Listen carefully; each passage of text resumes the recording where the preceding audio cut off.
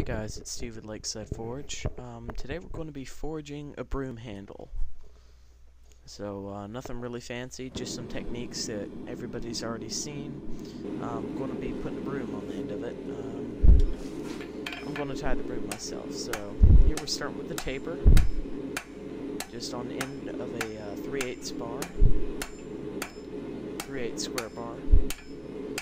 This bar here is 22 inches long,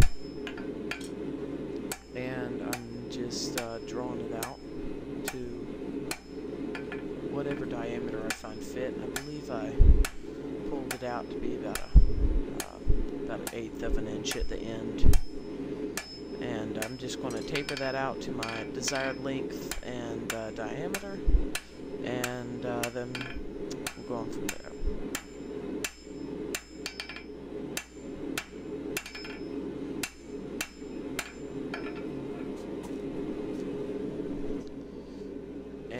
If you notice, during my taper, what I'm doing is I'm rolling the material, and I'm kind of necking it almost, and each little hump I make every time I hit it on the edge of the anvil, I whack down with my next hit.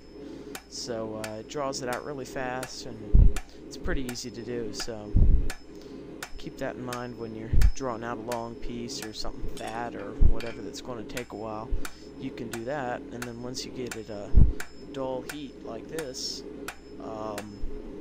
you can just planish it with your hammer and clean it up a little bit. Forge while the iron's hot, so keep it hot while you forge it and clean it up while it's cold. Or not cold, but cool enough. Dull red.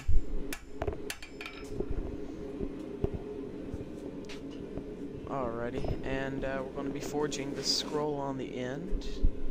So knocking it down and pulling it back to yourself, never hitting the same place twice.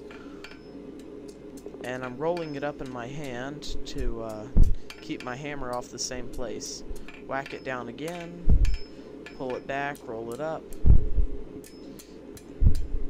I got a flat spot in that. Everybody can see that. And you see where it just bent instead of the whole metal moving. That's because I hit in the same place twice.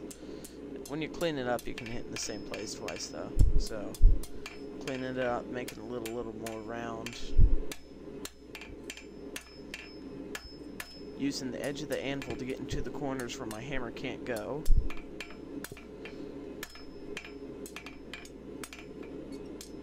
Okay, and that scroll's done.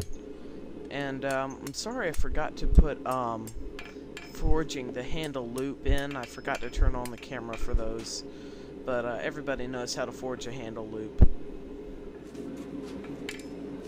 This is just texturing here. We're doing some random texturing. That's why my hammer's going all over the place. I'm just kind of throwing it down and letting it go where it wants. Put some texture in the steel, give it some look to it, because really all the broom handle is a long piece of steel with a handle and a flat piece on it. So you want to give it some texture, give it something interesting, otherwise it'll be pretty boring.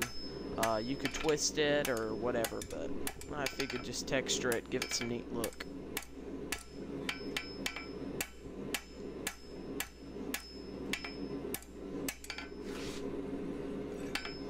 Seeing if it's straight, it can be the prettiest thing in the world, but if it's not straight, it isn't worth much. Alright, here we go. I'm just flattening out this in here like I would for a wall hook. I'm just going to drill a hole in it so that way when I tie my broom, I have a place for my string to go. And that's it for forging a broom handle. So you just drill a hole in that little flat bit there and you're all set. Thanks for watching, guys, and I hope you enjoy.